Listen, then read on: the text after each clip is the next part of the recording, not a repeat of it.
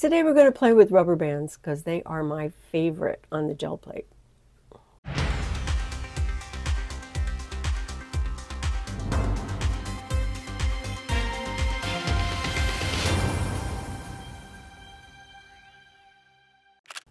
Welcome back, friends. So I have a special project that I'm working on for my patrons over on Patreon. It's a collage, and I needed some different kinds of papers. I had created some subtle blue papers a couple of weeks ago with like a pale teal color and some white, and that was for part of that project. And now I need other papers that are much darker. So I thought I would do something with rubber bands, and it went a little unexpected. So let's take a look.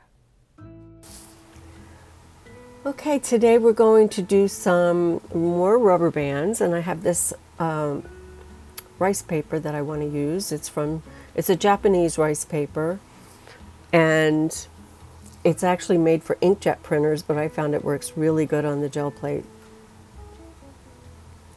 Okay, I'm using some rubber bands. Some are brand new, and some are I've already used in a previous video. I reuse the rubber bands. I do not clean them. That was a question recently. Okay, so I'm using my 8x10 today. And I have a project coming up that I'm doing for my patrons on Patreon, and a collage. And so a lot of what I'm going to be doing today is with that in mind. And so I'm starting out with some texture. And I'm sorry, but this texture plate is not available for sale anywhere. I've looked. But anyway, it's one of my favorite textures. Hopefully I could find something similar to it at some point, share that with you. And I'm trying to just do some additional texture over that. And so what I'm really looking to do, this is now quinacridone red. So we have alizarin crimson was the first layer. And now we're doing a lighter color that's similar, as you can see on the Brayer sheet, the two different colors. And that way maybe just that quinacridone red peeks through those textures. And I'm waiting 2 minutes for this paper to dry on the plate. So I discovered that, at least for this paper anyway, 2 minutes is like the magic number.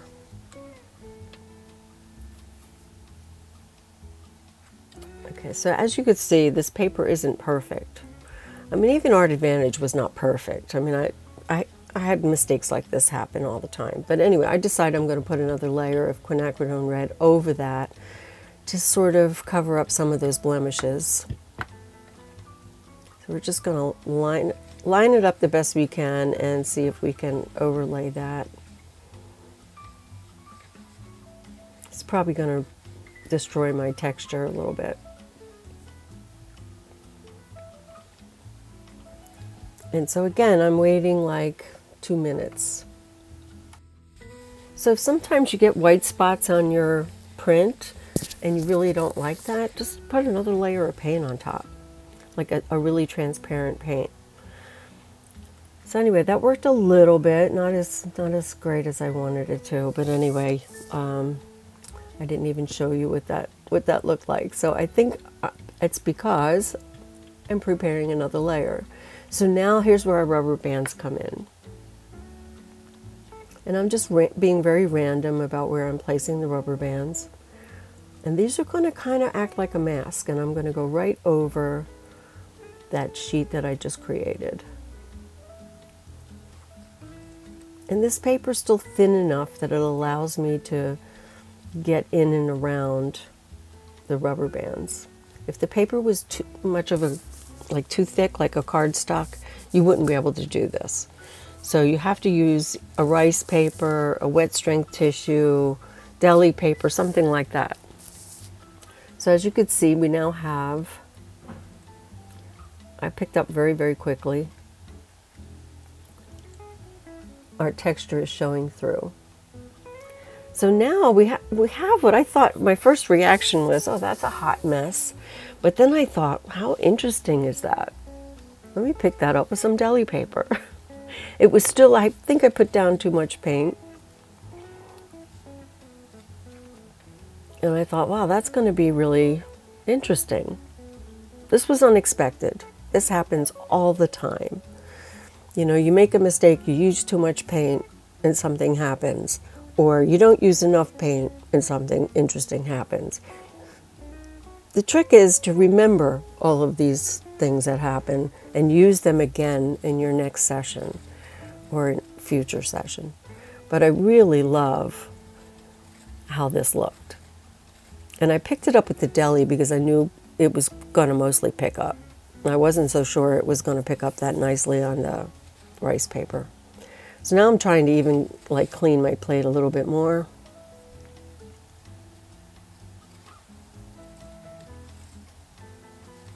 And that's also, that could be used for something, I'm sure.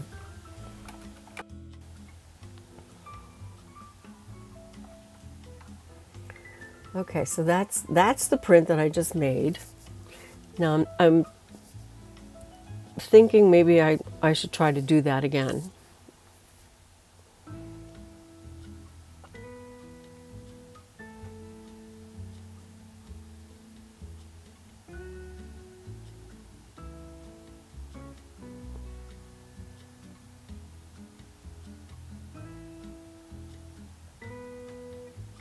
So to match it exactly, I'm using that same rice paper, but I think I rolled it a lot thinner this time.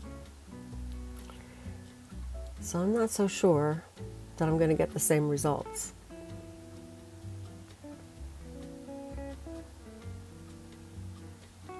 And I'm not. But I got an interesting print. So now we're going to have to wait for this to dry because we're going to pick this up.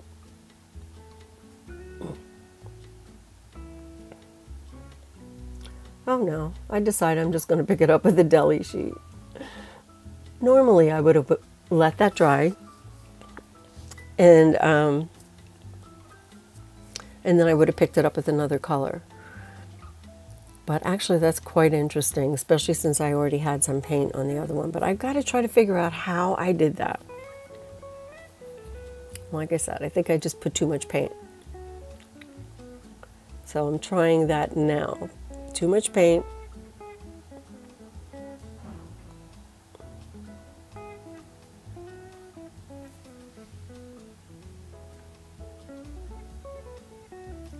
And I'm going to pick it up quicker this time.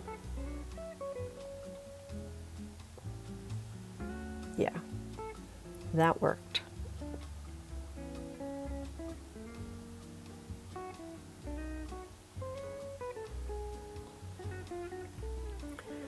This might work really well. I'm thinking about this just now with,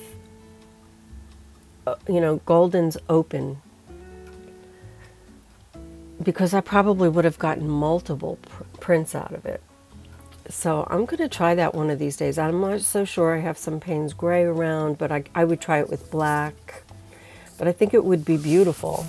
Definitely going to try that soon.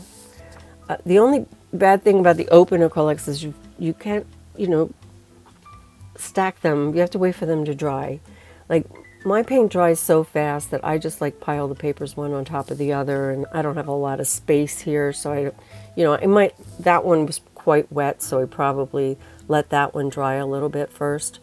But I noticed with the open acrylic, I really have to be careful because they stick together.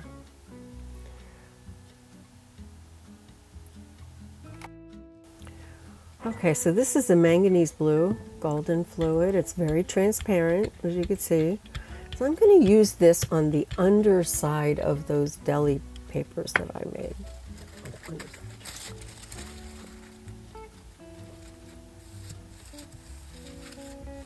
Because the one thing I didn't like about, for the project that I'm working on, I didn't want to see too much transparency, because I'm going to be mounting it on a white board. And that looks beautiful. Okay, so now that is quinacridone red. I'm just doing a sloppy application and I'm going to lay that down on top of that, over that, but still on the underside. And that's going to give me some purple hues. So since I made 2 of those deli papers, I'm gonna make another one, and this time I'm going to intentionally make some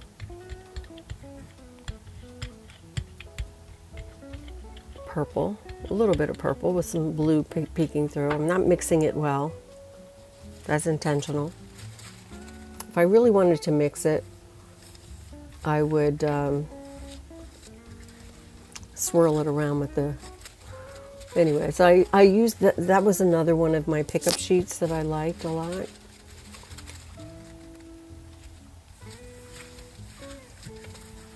So I'm putting this on the underside of my deli papers that I've already made.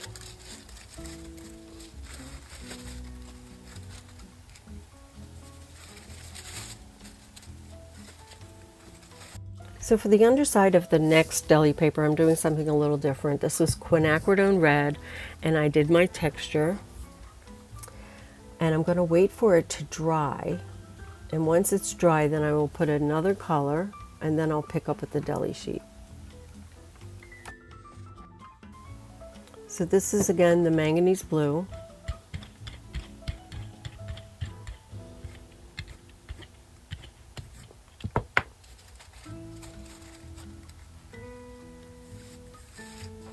So I thought I would see more of the texture, but it turns out I didn't really, a lot of the texture did not come through. But we don't know these things until we experiment.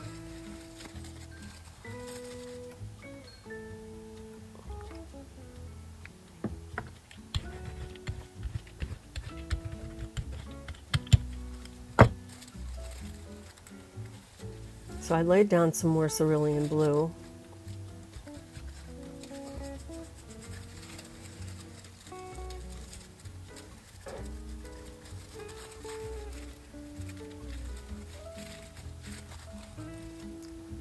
That one was not quite as successful as the other one, but I love some of the grunge that's on this plate, especially across the top where we've got these like arc shapes. So I'm just going to pick this up with some yellow-green. Sometimes things happen on the plate and I want to save them, and you know, it has nothing to do with the session that I'm currently doing, but I have to clean the plate anyway, so let's just do it. I also love the Brayer sheet. I love how that, you know, the mixture of the red and the blue made a sort of deep, almost brownish purple, especially with the green. But look at how, you know, beautifully subtle those colors are. If you could call yellow-green subtle. Okay, so we're going to let that dry for 2 minutes.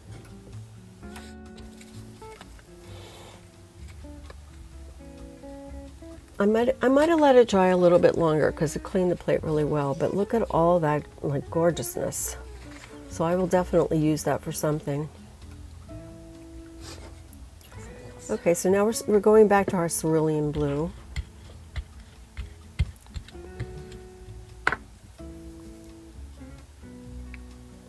So this paint blooms a lot, so you have to make sure that you use enough of it. I find that I have to use a little bit more than I normally do. So I'm going back to my rubber bands.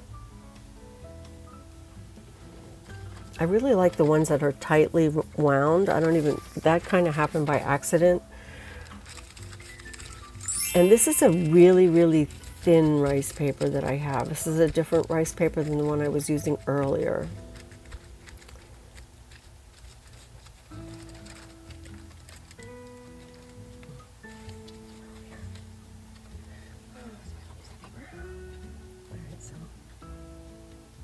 And so we have some nice, it left some nice positive images of the rubber bands. So I'm going to have to let that paint dry. I love that Brayer sheet. So seeing that yellow green with that blue inspired me to pick this up with the yellow green. And this yellow green is from Nova Color. Amsterdam makes a similar color. I know Nova Color, you have to order from them directly and you have to wait to get it. So if you're really anxious, Amsterdam is a good solution for this color. So again, I'm going to wait my 2 minutes and really let this pick up.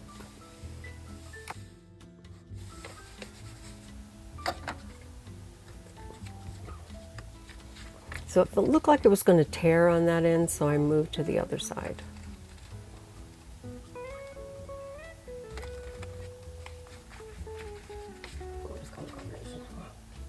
It was a okay print. I'm going back to my Payne's Gray.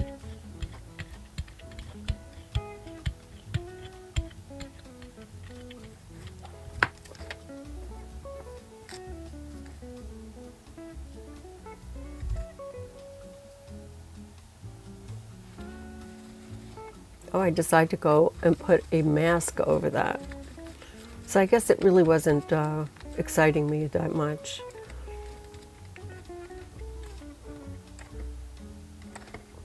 I love to use rubber bands as a mask because it really makes some crazy, unexpected shapes. And I don't know why I'm doing this. This is like stupid. But anyway.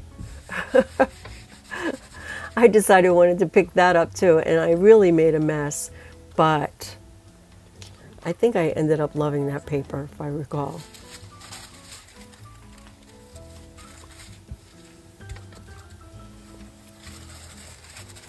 So see how I said it was stupid? Sometimes it's those stupid things that really come out, like I said, unexpected. That is the word for gel printing. Now my Brayer still had some Payne's Gray on it, so it kind of muddied up that green, but it just made it a little prettier. Sometimes that green can be a little too intense, and that made it really nice. Okay, so now I'm going to work on salvaging some of these other prints. So the one that I was just holding in front of the camera has a little too much background white paper. So I'm going to lay down some yellow, yellow-green over it.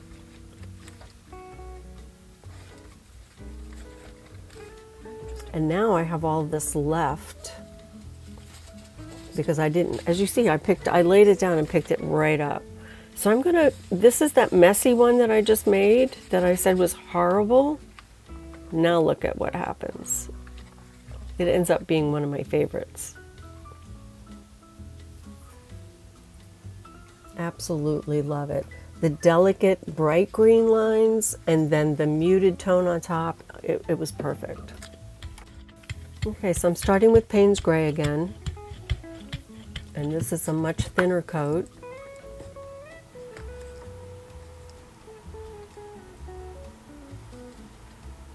And I'm going over that other one as a mask. So this was the one that started out with, I think, a cerulean blue or manganese blue, yellow green on top of that, and now a third layer as a mask. Rubber bands as a mask. So that left me with an interesting ghost, and so I'm going to have to wait for this to dry, and then we can pick it up with another color. So that took just a little bit to dry, and I'm thinking the yellow-green again. So you really have to wait for this to completely dry, because if you don't, your colors are all going to smear. Anyway, here's the yellow-green.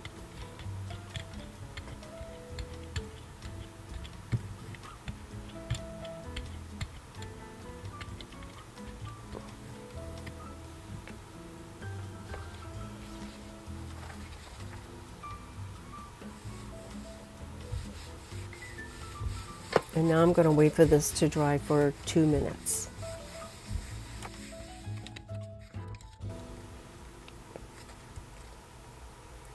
So the darks around the rubber bands are really heavy, a little heavier than my usual prints, but it's very interesting. So I'm really happy with this one. Okay, so now that we're back to cerulean blue.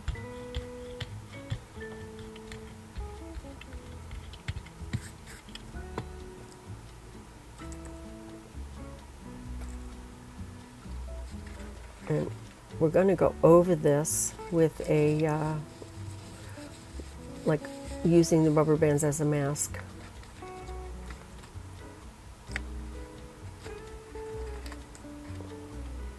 As you can see, the rubber bands stick to the paper. So that added a lot more interest.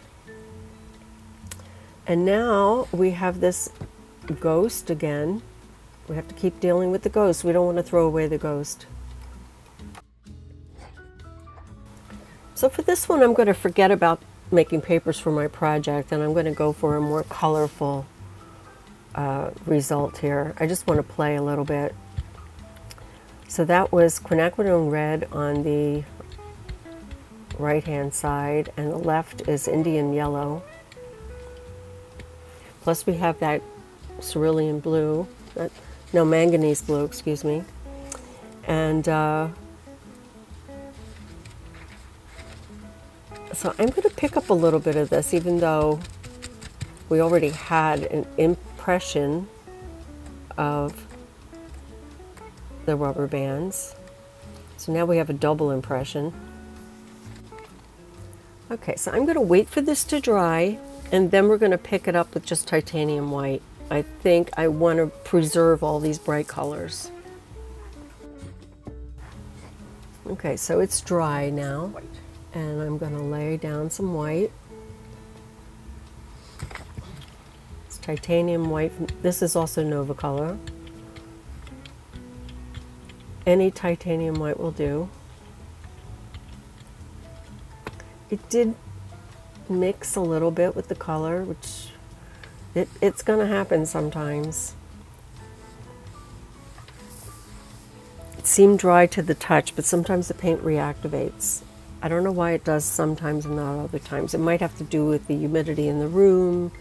Maybe the paint appears dry on the surface, but underneath is maybe still a little bit wet.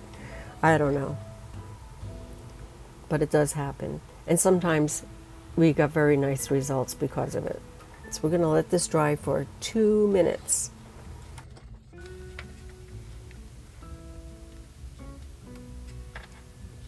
Oh yeah. So the blue went green, and we got a little bit of Indian yellow in there. We've got beautiful reds and oranges. So I'm very happy with that. And our white did smear a bit and actually made it more interesting. So I love it. Okay, so during this session, I made a bunch, and a couple of them were for a specific project. So I needed some very dark papers that I'm going to then lay on more colorful things on top of. So I wanted a really dark, you know, like Payne's gray, but I don't want the whole thing to be Payne's gray. So I kind of like the, I think this was manganese blue peeking through. And on this one, I think I have a combination of quinacridone red and the Payne's gray. And this one's a little bit more subtle, and I think when I mix the two of these together, that it's going to be beautiful. I might even incorporate a little bit of this green, or at least in these areas where just a little bit of the green is peeking through. So these are the winners. I did not want them to be on deli paper. I wanted it to be on thin rice paper, but I was not getting the results that I wanted. So I'm perfectly happy with collaging with the deli paper. Now, this was a total accident. I can't even remember how many layers is on here. I think it's 4. This one also absolutely gorgeous. I'm very happy with this. I, again, don't remember all my orders. Now, this was Payne's Gray. It looks like I was using black paint because of the layers, you know, of the warmer colors on top, kind of made it black. And this was just, I was again using that very, very thin paper just to do the pickup, to leave me this sort of yellowish, reddish ghost that went on top of, again, cannot remember the order of things. But then I picked up with white, that I know for sure. But I think I had this blue left over from the rubber bands.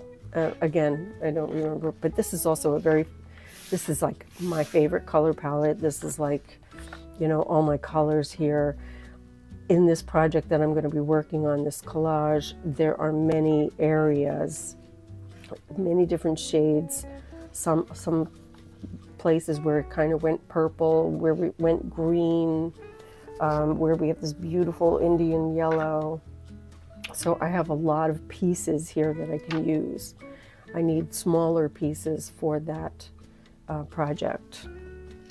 Okay, so thank you for those of you who've stayed to the end. I said I was going to start sharing some of my process on these larger works that I do, in hopes that I can actually get more of that kind of work done. The YouTube channel is a lot of fun. Not has been, it is a lot of fun. I really enjoy doing those videos, but what ends up happening is it's taking me away from my work, my large paintings. I don't get to do that often because there's no time left. I am still working my day job. So as a web designer, I do have my own web design business, so my time is kind of my own, but I'm still very busy at times.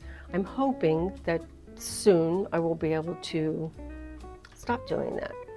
But until this becomes a little more profitable, I'm still going to do that. So that leaves me only, a couple days a week. And these paintings take a long time.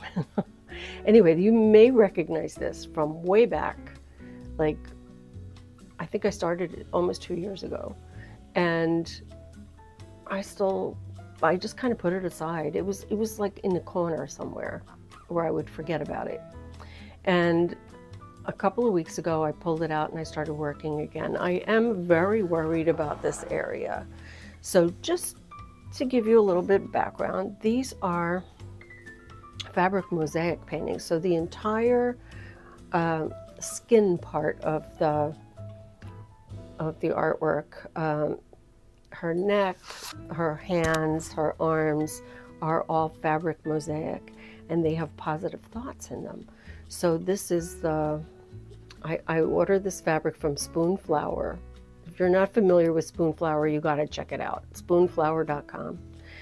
I do Photoshop document in 6 or 7 shades of gray, anywhere from a really pale white with gray type all the way to black with gray type, so it's really black. I do it piece by piece. I cut it with one of these. It's a painstaking process. I'll show you a little bit here, but anyway, it's kind of like a puzzle, I map out the skin in different tonal ranges, and I number them from 1 to 6 or 1 to 7, depending. In this particular case, I did have 7 shades, but usually I try to keep it at 6. A lot of times, see this part here that's really bothering me because you can't see that it's one hand on top of the other. It'll probably be fine when I'm done. This whole hair area here, once it has fabric in it, I think it'll all be fine. In my experience, I've been doing these kind of paintings for about 10 years, I think.